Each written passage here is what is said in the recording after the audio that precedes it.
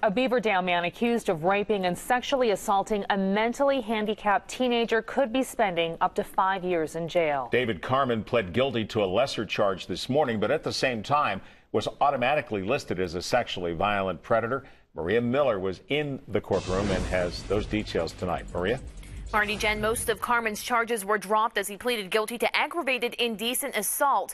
It's still a felony and will still require him to register as a Megan's Law offender for the rest of his life. Now, as for the plea itself, it didn't come as that much of a shock because back when he was arrested, police told us that Carman had already confessed.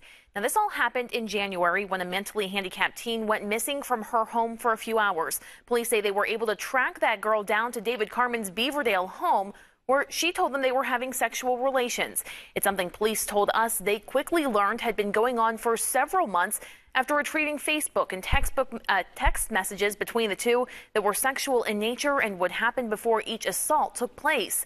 Police say when they arrested Carman, he didn't deny what happened, but rather confessed, saying he knew it was wrong. The victim and her family were in court this morning as Carman pleaded guilty and immediately became a sexually violent predator. The plea was discussed with the victim and the family at the preliminary hearing, so prior to the case even coming to us here at the courthouse. And the family was satisfied with the plea because there is a lifetime Megan's Law requirement, and this now prevents the victim from having to testify and potentially being re-victimized by having to go through that experience. Now, authorities tell us that the girl is still having some nightmares, but overall is doing relatively okay. Carman is facing 3 to 4.5 years in jail and is scheduled to be sentenced in June. Reporting live, Maria Miller, 6 News.